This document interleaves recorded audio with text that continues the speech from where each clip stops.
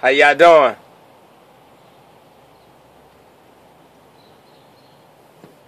That's okay, I'm good.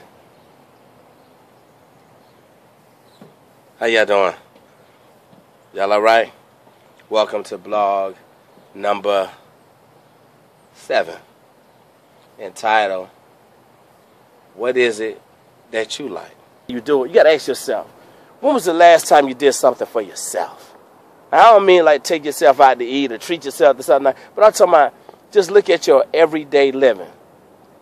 When was the last time you did something for yourself instead of doing it for people? Thinking about back when I was in high school, I had some homeboys I used to hang out with named Mark Schuler, we called him Ice. Terrence McClain, we called him T. Lethrio Ziegler, we called him Zig. LaDon Williams, we called him Crush. Those are my boys, and we grew up in this area called Roosevelt Gardens, which we call ourselves the Harden Garden Posse. And we were sneaker fanatics. All we did was wear sneakers, dress a certain way all the time. That's all we did, because sneakers was our thing. That's all we did. We got to this point where that's all we cared about was sneakers. We used to rock what we used to rock? The Barclays, the Dunks, the Sauconys, the Spot Bills, Pumas, Shell Toe Adidas, anything, man. The British Nikes, Bally's. I mean, that was just our thing. You know, we stayed up on the latest fashions. And I remember how we was just, the starter jackets came out. We was always trying to keep up on all the latest fashions. That was just back then, New York was like the talk. Like, everybody wanted to be from New York. Everybody had that swag. You know, everybody wanted to talk like, yo, you know what I'm saying, son? You know, that was just the thing back then. If you was from New York, you was cool. So everybody from New York. So when the summertime come, everybody's trying to go to New York. So when they come back down south, they be like, yo, I was in New York for this summer, and this is what they rocking. You know, that's how we was when you doing it back then. You still care about fashion, but you're not a fanatic like you was when you was in high school. It's not, real big thing to try to keep up, with the fashion. But still, at the end of the day, you got to ask yourself, what is it that you like about yourself? What did you do for yourself? Because clearly we go out here and we wear these clothes because the world is wearing them. We dress a certain way because the world is dressing a certain way. And that makes us feel like we're accepted and we are a part of something. Because when people see us, they're like, oh, you got the new so-and-so. Just makes us feel good about ourselves. So now when I look at the young kids coming up and everybody getting all bent out of shape, saying, oh, look how they need to pull their pants up, they need to do this, they need to do that. But people fail to realize that when we was young, everybody had an era of fashion. The fashion that they may have right now may not be to everybody's liking, but it's still a fashion. And everybody had a fashion era when they was coming up, and it didn't seem so silly then when you were doing it. It wasn't until later in life when you look back and you say, wow, look at us. Even like right now, if you take a picture with what you have on right now, look at me, look what I have on. Look at the Scully cap I got on the shirt that got the little stripe in it that matched my hat, and you go all the way down and you see I got on the old school Timbs, that's just me, but I take a picture of myself today, maybe 5 years from now I look back at this picture and be like, what in the heck did I have on? What is that thing on my head? And that's just how things are. As you get older, you look back at some of the stuff you did and you be like, wow, well, it was what it was. That's what we were. I was speaking to some teens one day at an event, a room full of teens, and I just asked them all, I said, if you could have the car of your dreams right now for free, what kind of car would you drive? Everybody's hand went up. Sir, what would you drive? I asked him. He said a Maserati. Somebody else said a Bentley. Somebody, I heard a BMW, I heard a Porsche, I heard a Ferrari. I heard all these cars. They was calling out all these big major cars. Okay, you got this car and everything is good from this point on because you got the car of your dreams. I said, now let's say now with that same scenario, once you get this car, God removes everybody off earth but you. Now how important is this car to you? And whoa, the looks they had on their faces. I mean, they had some looks on their faces like, what do you mean he removed everybody off her? I said, is this car important to you now? They was like, no. Then you look at it, I was like, wow. All before you had to have this car. Now that there's nobody to see you in it, it's not important. And that lets you know that now that half of the stuff that we dream about and wish for and would like to have is only because we just want to be seen. But you don't really understand the love right now because all you understand is fun, excitement. And BET and all these videos got y'all confused with what y'all think your life is really about. See this watch I got on right here?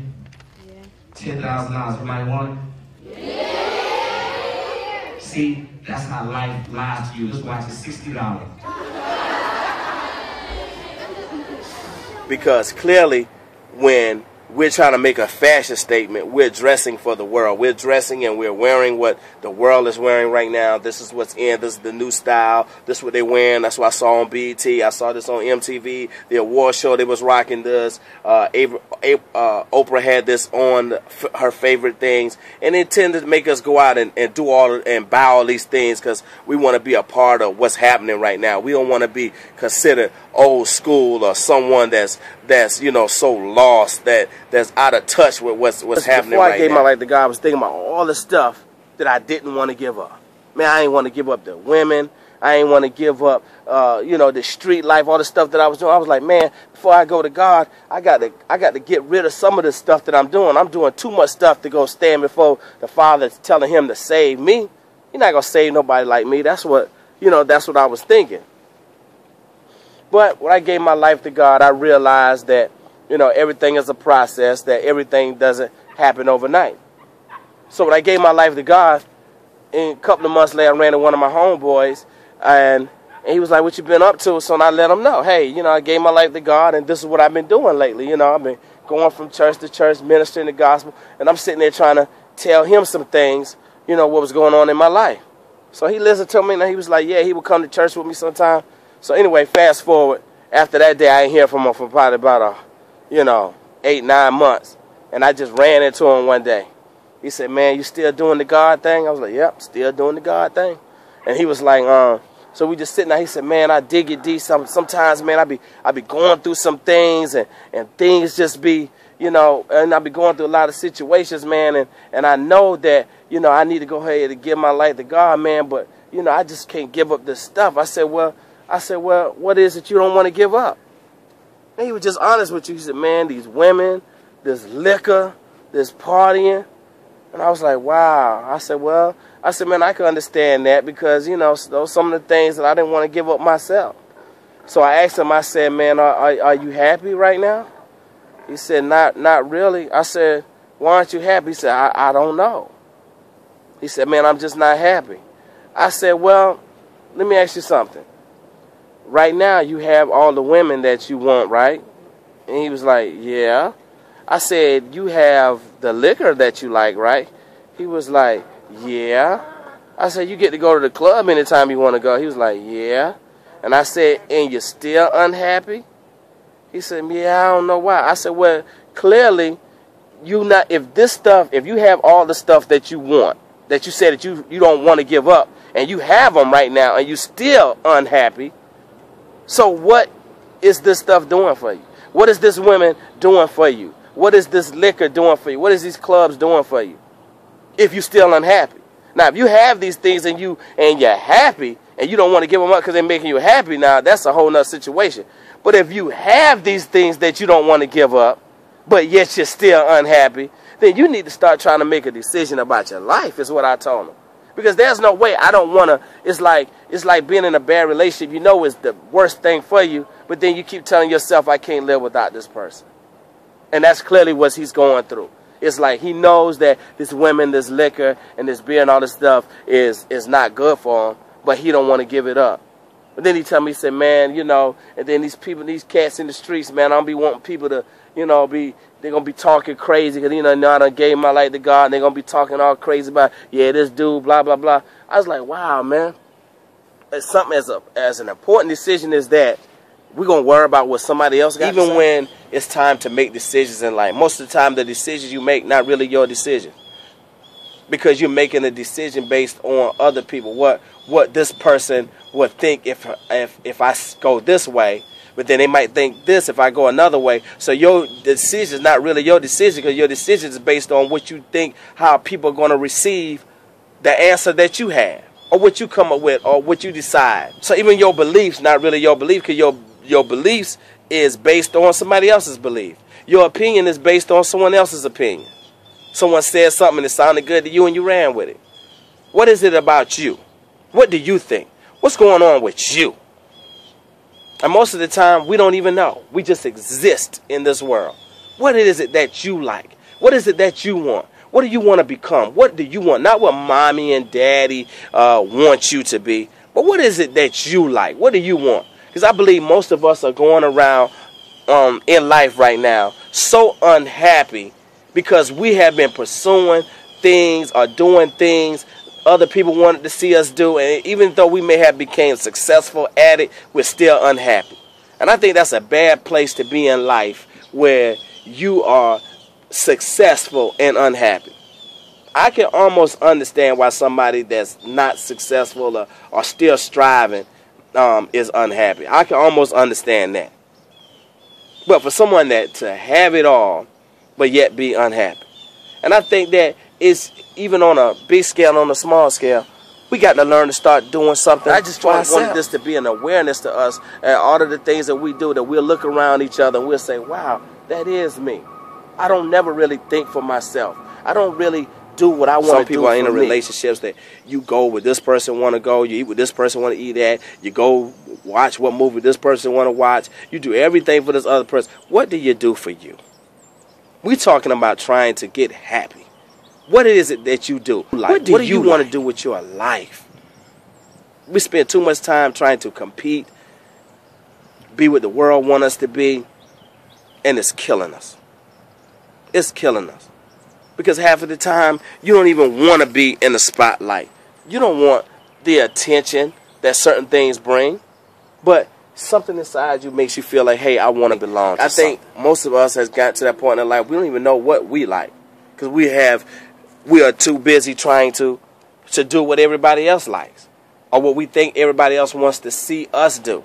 We don't even know what we like. All we do is just wake up every day and turn on TV to see what's going on, read these magazines, and then we go out and try to imitate these things. What is it that you like about yourself? What is it that you want to do with your life? What is it that you like? When you look at the people around you, everything that you do most of the time is for the people that's around you. People in your inner circle, or because people even the way you dress and all of the things that you do, most of the time you do them for other people. You get up and you make sure your hair is done so you step out the house so you can look good for people. Because when you're at home and you walking around your house, you really don't care what you look like most of the time. It's like, I'm at home, I'm kicking back, this is me. And we like to say that, well, this is me.